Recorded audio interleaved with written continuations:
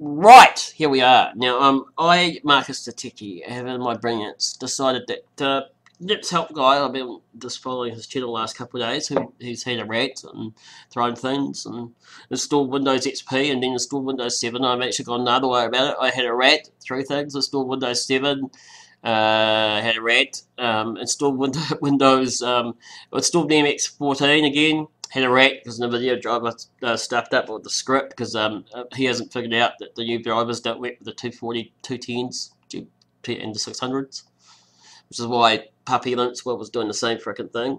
Oh, Linux Help Guy, whatever his name is. He changed his names more than me. Anyway, Marcus the Techie, I've been Marcus the Techie for a while, I just want to point that out. Anyway, I am on Windows XP. So I found a really old disk. I have actually got all my disks. I do save them. Some of them have been used as coffee holders, and you can probably see that. But I actually was quite amazed. Actually, that was Bodhi Linux. I think I put Bodhi Linux on that one. That must be about 3 or 4 years old. But you might be quite amazed, actually, because I actually found a good original copy of Windows XP in there. And I thought, oh, I'll just throw this in. You know, who cares? It might not work. Well, 7 years old. Be about 7 years old. It actually worked. It actually installed on my drive and everything. And then I thought, oh, how am I going to find the drivers for this crap thing? I haven't been on Windows XP for months. And actually, it's from my old computer, I think. And I've had this computer for nearly 4 years, 5 years. And I went, oh, I've got my original driver lists and disks and stuff. I just throw them in. And sure enough, I have Windows XP. And it's working perfectly. And I'm thinking, guys, I've been on that for 4 years. I have mucked around on installs and trying to find that perfect operating system.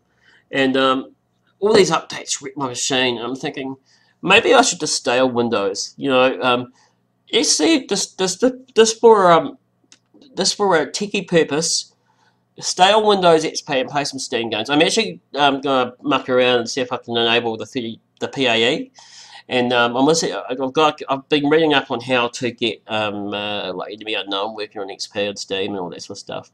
So I should be able to play most of my games. And what I thought was, well, you know, the thing is, there's actually more fixes for Windows XP than there is for a lot of Linux distros now, and there's more help. And I'm thinking, I'm just going to sit around on Windows XP and see if something breaks. You know, see if I get the blue screen of death. And just see what happens. You know, how long does it take? Because normally if I'm on Linux, 3 days, 2 days tops. Let's have a look with the updates. Updates, crash. Updates, crash. Debian, updates, crash. Or Debian, I'm not going to update and it crashes. In regards to the video. So, it's all good. My cat wants to go out the door. I think there's another cat outside. He's looking at me real funny. And it's all good. And Marcus Techie out. I will catch you guys later. I hope you guys are all enjoying the Facebook group. Daily Motion is staying. Quite happy with Daily Motion. I'm not going to worry about YouTube at all.